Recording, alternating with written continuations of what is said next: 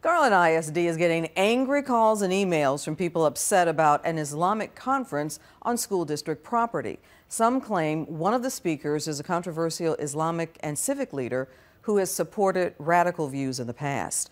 Fox 4's Richard Ray is at the Curtis Culwell Center in Garland, where that conference is supposed to be held. Richard?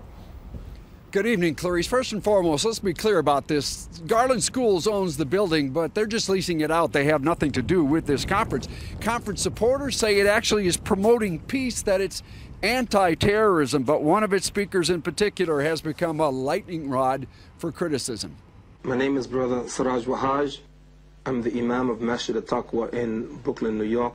The scheduled keynote speaker at Saturday's conference is an imam from New York, identified by federal authorities as an unindicted co-conspirator in the 1993 World Trade Center bombings.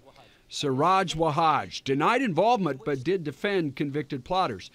And a New York Post article says he called the FBI and the CIA the real terrorists. The Garland Conference is entitled Stand with the Prophet in Honor and Respect. It's hosted by a group from Chicago, Sound Vision.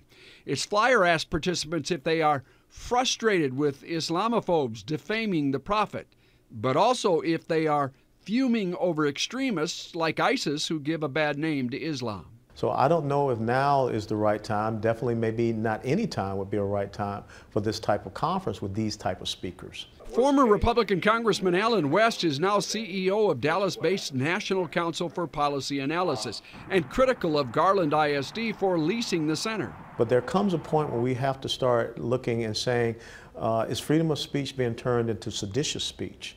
Speech that can undermine our constitutional republic and our fundamental principles and values. There's some level of a misconception. Garland ISD says they've been getting dozens of calls and emails from people who are misinformed, led to believe it's a school-sponsored event, when GISD has simply leased out the building as it does to many different groups. We have to remain non-discriminatory in who we lease the facility to. This event is for promotion of peace, for the promotion of understanding. The Council of American Islamic Relations is not involved in the conference, but CARE's executive director calls the protest ironic that the conference seeks to combat hate and terror, that opponents are quoting Siraj Wahaj out of context.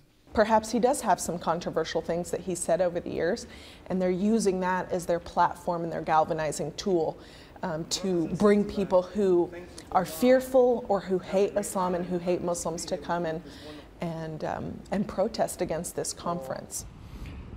Garland police tell me they have been asked to add additional officers to this Saturday event because of the threat that there may be protesters who come and try to stop it. And Clarice, there is a website out there now against the event, urging people to come and protest. The people who organized the Facebook page seem to be trying to tamp it down a little bit, but a lot of the comments are pretty angry, and Aaliyah Salem says she's worried about that.